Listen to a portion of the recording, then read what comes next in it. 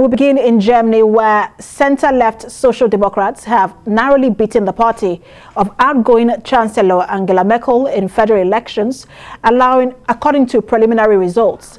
SPD leader Olaf Scholz says he has a clear mandate to form a government, but his conservative rival Armin Laschet is determined to fight on. The two parties have governed together for years but are unlikely to continue. Instead, the Greens and Liberals are looking for a role in a new coalition. The two parties attracted the most support from the under-30s in an election dominated by climate change and by different proposals on how to tackle it. The Greens made history with almost 15% of the vote, even though it was well short of their ambitions.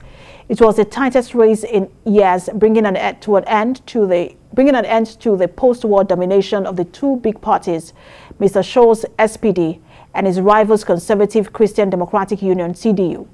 For the center-left, it was a significant improvement on the last election, but for the Conservatives, it was their worst ever performance.